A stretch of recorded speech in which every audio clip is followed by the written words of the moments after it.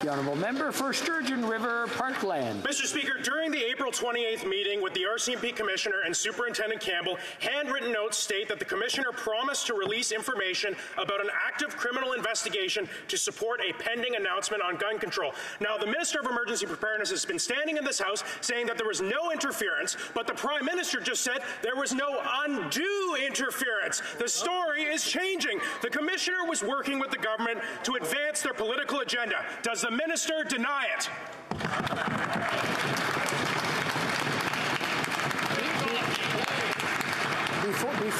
Before we go on to the answer, two things. I want everyone to respect each other. And when we are making statements in the House, please be very judicious on the words you use. Accusing someone of being, I'm hearing names from one side and other absolute terms from the other. I just want to remind everyone to be judicious. We want to leave on a nice note before we go to summer. So, the Honourable Minister.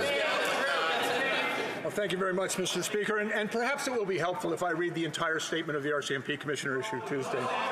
Mr. Speaker, the Commissioner writes, "It's important to note that the sharing of information and briefings with the Minister of Public Safety are a necessary action, particularly during the mass shooting on Canadian soil.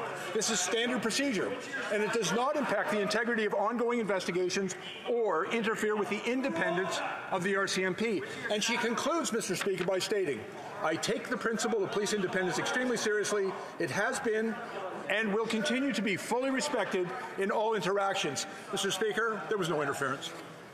No.